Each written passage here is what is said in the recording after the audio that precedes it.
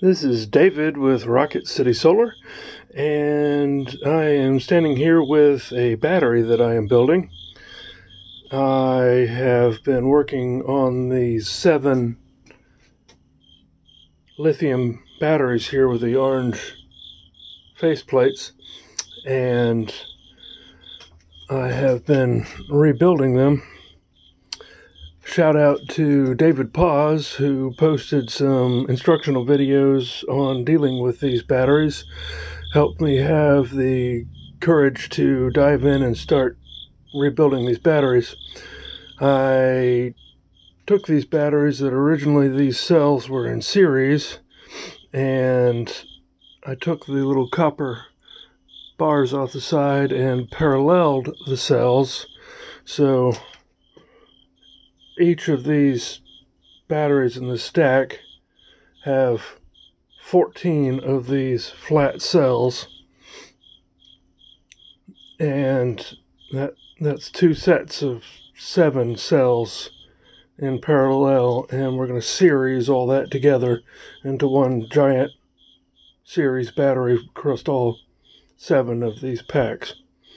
I also have a 5,000 watt lithium battery down at the bottom.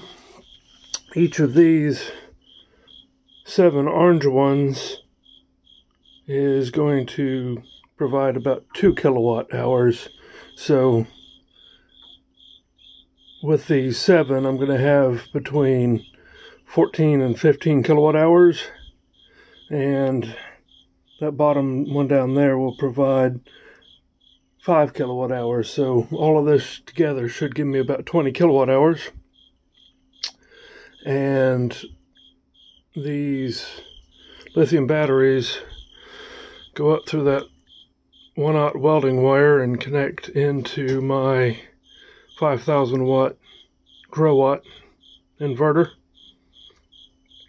that pushes power into my house. This is going to be part 1 of this video series on assembling these batteries.